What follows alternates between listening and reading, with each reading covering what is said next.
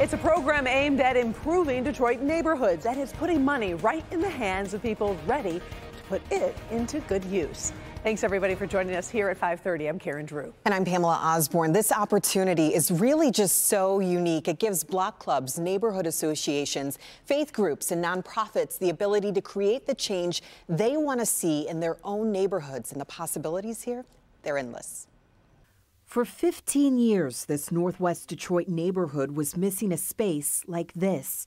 The land itself at the corner of Ferry Street sat vacant for decades, but not anymore. A much needed amenity to this community, and that includes an NBA-sized basketball court with 6 hoops, a playground, and then a walk path. The entire project cost more than $400,000. A grant from the city's Neighborhood Beautification Fund helped take it to the next level. So the beautification grant was a big help to get us the beautiful artwork that you see here at the park. We were able to contract Bisco Smith, a renowned artist from Lisbon, to come in and bless us with his talents. We offer up to $15,000 worth of funding. Tamra Hardy oversees the grant program and says $500,000 are available this year for people to do anything from installing benches, funding trash cleanups, to community gardens, and this. This is Daniel Washington's vision.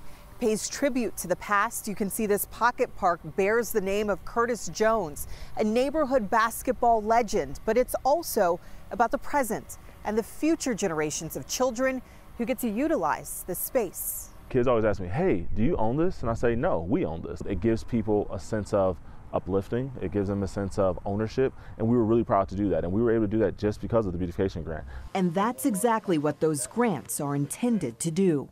We're hoping that happens through this is that individuals have an opportunity to come together again and be a part of the community and come together as a community.